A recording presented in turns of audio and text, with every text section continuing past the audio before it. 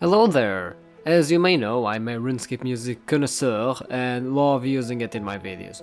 So today I thought I would go over how I use it and general information if you want to use music as well.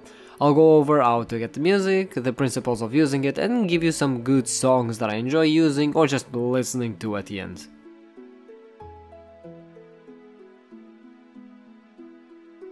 I'm not a copyright lawyer, far from it in fact, however I still think it's important to put my personal experience out there, as getting strikes on your channel is a thing that people fear, so it's important to talk about.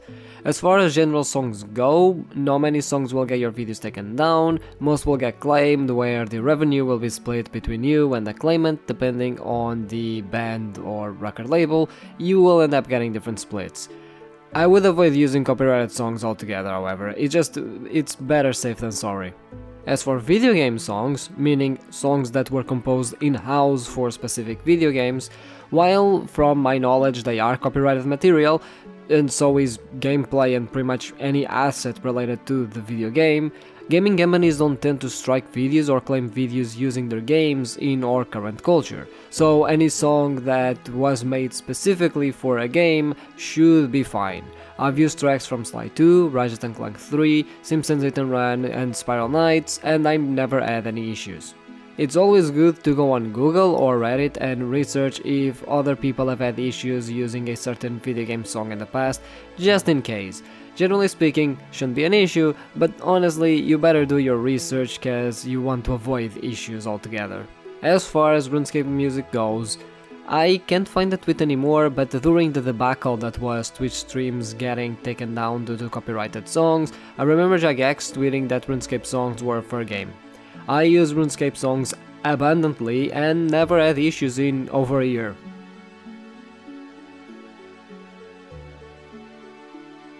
This video is going to focus on RuneScape songs since, well, that is what this video is about. So let's divide this segment in two parts and tackle where to get the songs first. I get my songs mostly from either the wiki or YouTube. Generally they have all the songs I've ever needed, and the wiki has extra information on them which can be helpful at times. So with that said, how do we get them? Well, first you can just set up OBS or any other software that captures audio in-game, play the song and just hit record. In case you don't have the time, however, there are easier options. On YouTube I use any web downloader, copy the link, paste the link on the downloader and just download. They work just fine and I never really had any issues with it, and you can usually download directly in MP3 as well. On the wiki you will want to search the name of the song or just go to the list of all of the songs. You can hear them all in your browser, but if you right click the player you can save the songs and that's it, you got the song. Heads up, however, if downloaded from the wiki, the songs will come in a OGG format, which most editing softwares don't tend to accept, so we'll have to convert that. First, you'll want to download Audacity if you haven't already. Then you drag the song to Audacity and export the song as MP3. And that's pretty much it. You can also convert multiple tracks at the same time. During my tier lists I convert around 100 tracks every single time. The same thing applies here, you just drag the tracks and you export them. This time you want to change from an entire project to multiple files, and then you just export them. It's pretty easy. You can also convert to other audio formats, I'm just using MP3 because that tends to be the most common.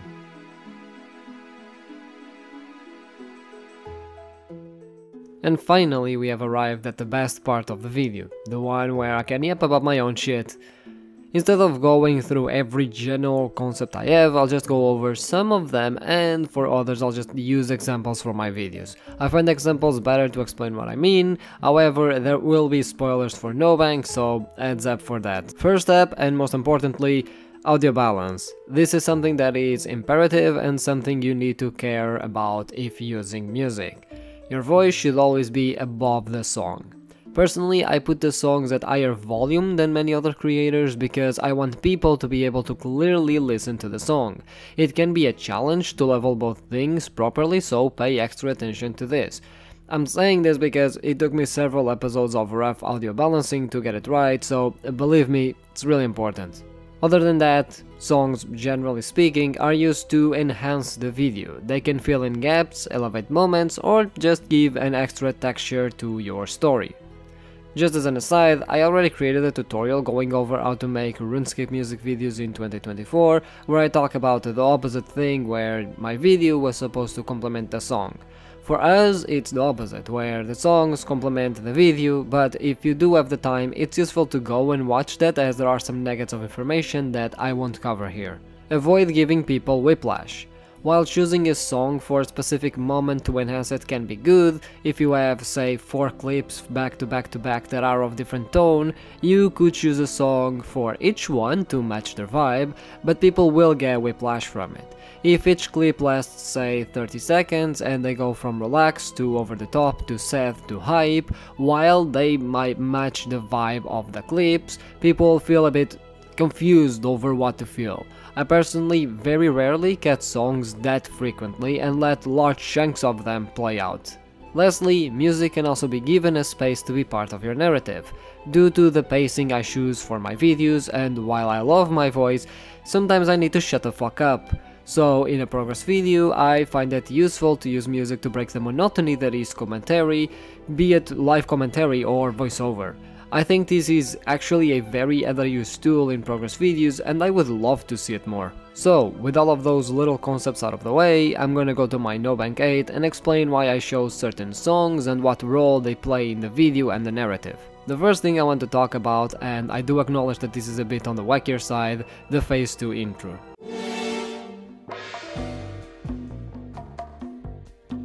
The song I used there was actually from Slide 2, and it's the song that plays while choosing the first episode on the menu, I think, if I'm not mistaken. Now, why use that song? Well, this is one of the few cases where the song makes the video.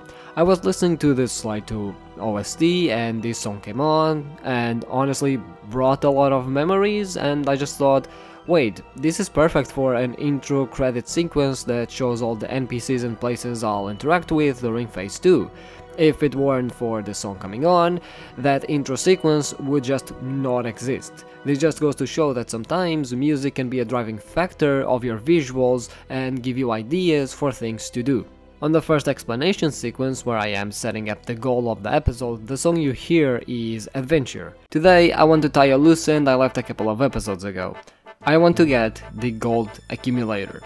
Usually when you start an episode where the stakes are low and all you have at that moment is the excitement of going on an adventure, you want songs that are somewhat relaxed but have that dash of, adventure. They are usually very good to set the mood in the viewer, to essentially ask them to come along with you on your journey. I've used Adventure here, but also I've used Newbie Melody, Home Sweet Home, amongst other tracks. All of them are somewhat toned down, but still have this fun, exciting vibe to them, which are perfect to set the mood. Especially when it's pretty common for the first few minutes of a progress video to be mostly live commentary, the creator greeting people back and such. These tracks can be the perfect mood setter. During the first montage, which is a thing I like doing to break the monotony of commentary, you hear Pick and Shovel.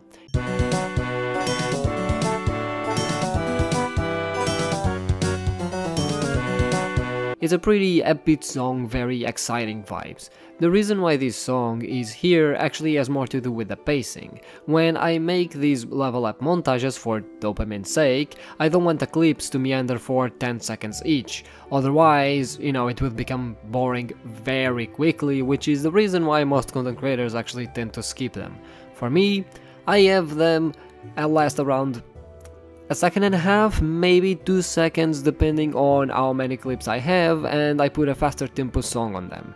This has to do with, well, again, the pacing. If the video feels snappy because, you have a clip every 2 seconds that is constantly changing, the song somewhat needs to correspond to that. Usually, when I don't use commentary and the clip is slower, such is the case of NoBank 1 during the first sequence where I am struggling at the White Wolf Mountain.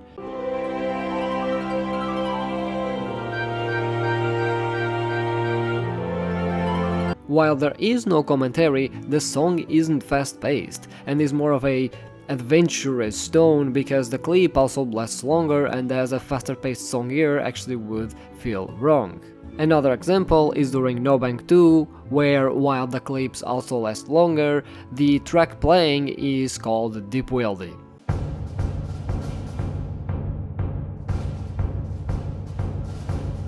A very fast-paced, tense song.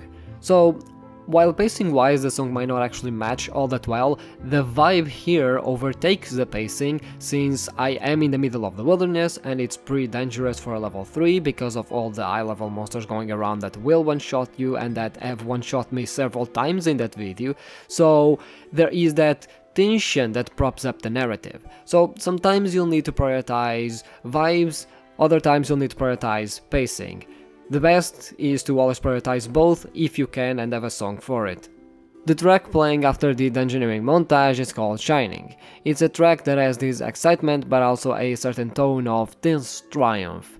So I think I should have all the tokens that I require for the gold accumulator, so show me the shop. This was used because I wanted a somewhat triumphant song, because I have all of the tokens required to buy the gold accumulator, but not full triumph, since we are not done yet with the grind. The tension then also carries to the next explanation, which will be the last serious one of the episode. Much like Adventure, it has that adventurous tone, however, since it has also tension to it, you now have realized that the stakes are higher because we already put work and effort into our goal, so the stakes are indeed higher, and as a result the song also needs to reflect that they feel higher. The next section I want to touch on is on the one right after my ad break. The song used there is called On the Wing. So we got our items. As you can see, the mage cape actually does a higher bonus in terms of attack. It's a very relaxing track. These questing moments on my No Bank series, I use them as a just noob doing quests. I want them to feel very noobish, which is why I don't tend to actually put a lot of editing into them, and mostly just, show my commentary as someone that's just sort of, going through Gielinor and enjoying the quests and commenting on them as if I were a new player. These moments are usually the ones where you want tracks that are more laid back, because for me, I want to set a more relaxed mood. It also plays into the build-up, as from here on, the songs get progressively busier the closer we are to hitting the goal, as a way to communicate to the viewer that with every step we give, we are closer to that triumph. We go from On the Wing, to Greatness, to School's Out, to A Farmer's Grind, songs that get progressively more exciting and busier, although still maintain that noob humble vibes. Another pacing example is the Short Slayer grind. I used a song called M-Attack.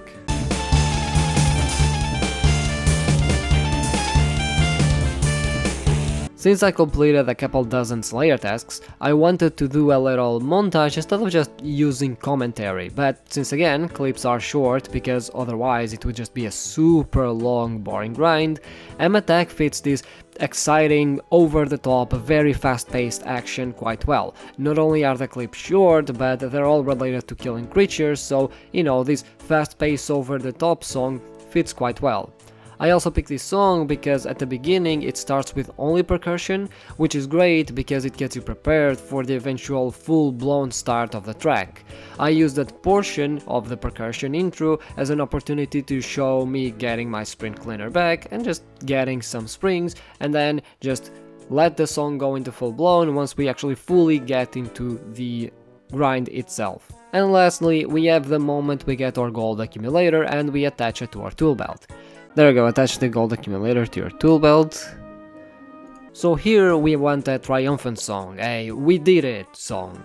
For the end montage, I actually wasn't gonna pick a triumphant song, I was actually gonna go with the Dragon Tooth Island song, because I wanted a song that somewhat felt triumphant, but also somewhat felt very melancholic, and I thought Dragon Tooth was a good song. So this is the end of the grind, but it also indicates the beginning of a new adventure.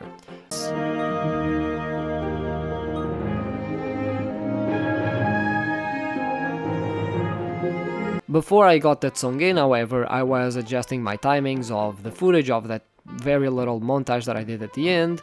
And well, the song that I actually had chosen to have the triumphant song when we got the gold accumulator was Warriors Guild, and the end section, the end montage, was just perfect with Warriors Guild. It's this perfect blend of triumphant with this undertone of leaving something behind, which is kind of accurate. The Warriors Guild requires a total level of 130 between attack and strength, so when you join it, you are opening a new world, but you are leaving the noob days behind because you no longer are one. This track feels like a good heartfelt triumph goodbye to the noob days and a great welcoming to completing such a hard task on your journey, so honestly it just fitted so perfectly that I just left it in. So the song went from being this triumphant song where we get the gold accumulator to also being the goodbye song at the end, since I thought, well, just fits really well as a goodbye song as well. Funnily, it's even more impactful now because 15 hours after I released the video, Jagex released the Demon High visual rework, meaning that was actually the last time we saw Demonheim the way it was. Couldn't ask for a more fitting goodbye of a song. Now, No Bankade did have more tracks, but I think that's the gist of it. But don't worry, because I have a few more examples. During the No Bank 3 finale, where I finally unlocked Invention, I decided to use the song called Animal Apogee.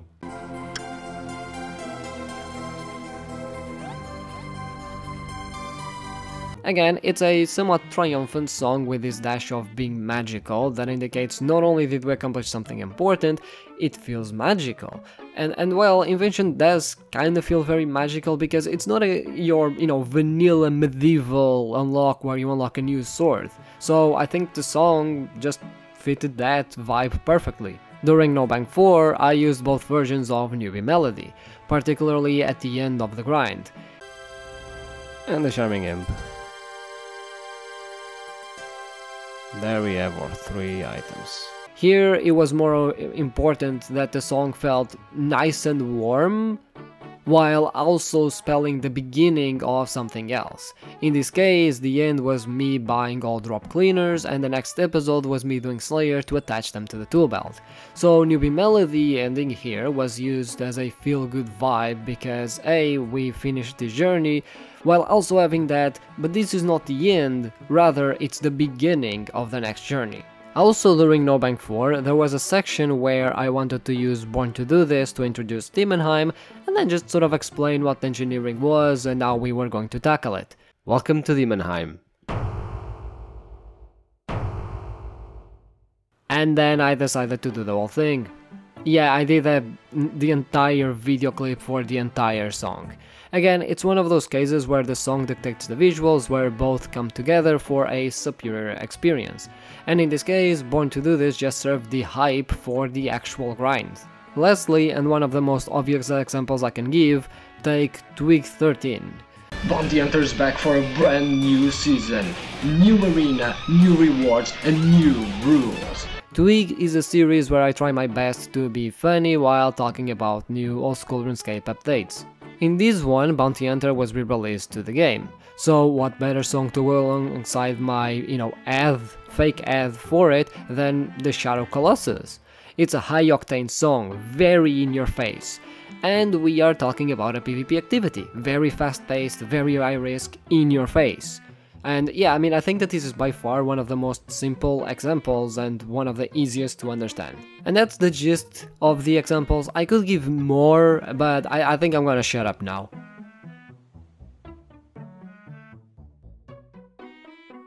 Well, I did say I was going to do your homework, so here I am. I have reviewed over 600 old school RuneScape songs at this point. You can check out the videos where I talk a bit about each song and give it a rating.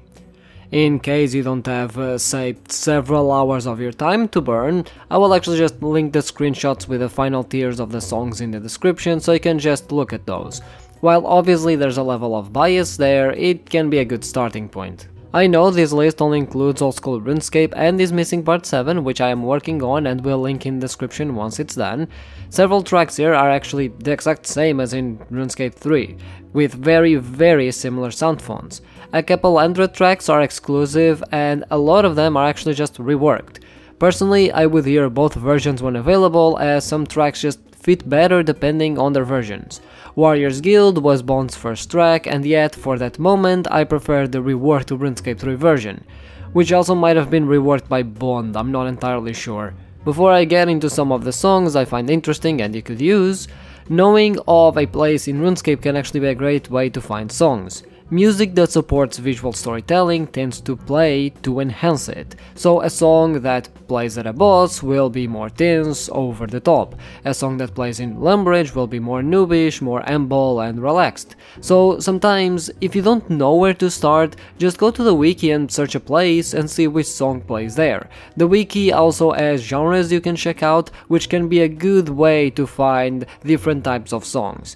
Usually Lumbridge songs are very rustic, very toned down, very carefree. Varrock songs are somewhat the same, but have a bit more adventure to them. Songs that play in Zenaries are more magical, and so on. And finally, the songs. This part will definitely feel more like incoherent ramblings of someone who spent too long listening to RuneScape music. I'm not gonna show bits of the songs cause I don't wanna be here all day. Born to do this, it's just the best hype song you have in the game. Like, if you wanna hype anything up, just put this song on and job done. As I mentioned earlier, this song has led me to make an entire video for it, an entire video montage for it. And then I did it again once I got a new PC, and then I used part of that new one on my NoBank 7. That's how good this song is. Dangerous Road. It's not as over the top as Born to Do This, but it's still a very hype song. It is more on the vanilla old school style, but it's still very good. Undercurrent, a bit more on the tense side, but it's still pretty great, I would say.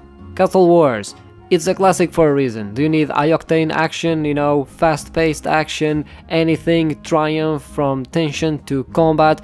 This song has you covered. Attack 2, it's great for tension. It's a really good song that just showcases how high the stakes actually are. Again, it's a bit more on the vanilla side, but it's still very good. Background. You don't have a more relaxing and peaceful song than this. It's just a beautiful track. Gnome Village 2, it's a great, fun, exciting song with a certain devious moments all sprinkled throughout. It's a pretty good song to put on the background sometimes. Miracle Dance, it's a runecrafting altar song, which tend to be a bit more weird and out there, but it's honestly great if you have any more like technology moments, I would say. Venture, need an archaeology song? Yeah, you can just use this one, although you can use any other archaeology song cause they're all very good. Jungly 2, one of the funkiest songs the game has to offer. I would personally recommend the old school RuneScape version, but this song is actually pretty underrated. Lullaby, it's a fun, upbeat song. It's one of those that I have heard in videos already, but I never really realized that it was this specific song. Stratosphere, it's another weird runecrafting song. I love it, and honestly I think that the beginning can actually be somewhat sampled as a sound effect for you to put in your videos. Breeze, it's essentially a Lumbridge type song that plays in Turnwen, or at least I thought it was a Lumbridge song when I heard it at first. Technology, it's one of the best tracks in the game.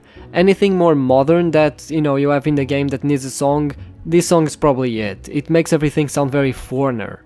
Dragontooth Island, it's both melancholic, far away from home experience, but also this somewhat exciting adventure of exploring a new place. Time to Mine, it's another very funky, very fan song. Warriors Guild, again, triumphant song, I already mentioned it, but I have to mention it again because it's that good. Ay Caramba, the reworked song is actually really good. I love how upbeat it sounds, and it sounds very fun, very sea shanty even. On the Wing, again, mentioned already, but it's very relaxing song, very beautiful, highly recommend using it. Creature Cruelty, while people usually tend to cite work, and rightfully might I add, this one is just as good, however it's essentially the sad version of work. Roots and Flutes, it's an incredibly funky song, it's a very fun song to listen to, again, use it on the more fun moments of your videos. A Farmer's Grind, this is more on the old school RuneScape exclusive as this song doesn't exist in RuneScape 3, but honestly I think it's that good to include here as it does sound like it plays in, farming related content even in RuneScape 3. Animal Apogee, alongside Born to Do This, this is probably in my top 5 RuneScape 3 songs. Temple Desecrated, a classic very combat focused song. Carnelian Rising, it's a melancholic song and it's one of Bond's best works. Empyrean Citadel. If you want to feel alone and isolated, this is the song for you. Faces Obscura. It has a killer bass, so I have to include it here. Arise Legend. This song is so good, people actually wanted it in the game. And now it is, so if you need anything triumphant, this is the song for it. And lastly, Shadowland. Not in the Runescape 3 version, but the old school Runescape version. And I don't even mean the entire song either, I mean specifically the break at around like 2:20, which can be very sad, and honestly, I never really heard anyone use it, and I think it has a lot of potential. Obviously there are many more tracks, but these are just some examples I think you could use. They are very good tracks, some are easier to use for sure, but you can't really go wrong using them. But yeah, I mean that's it for me. Don't forget to check out the screenshots with the song tiers in the description for some guidance and just have some fun.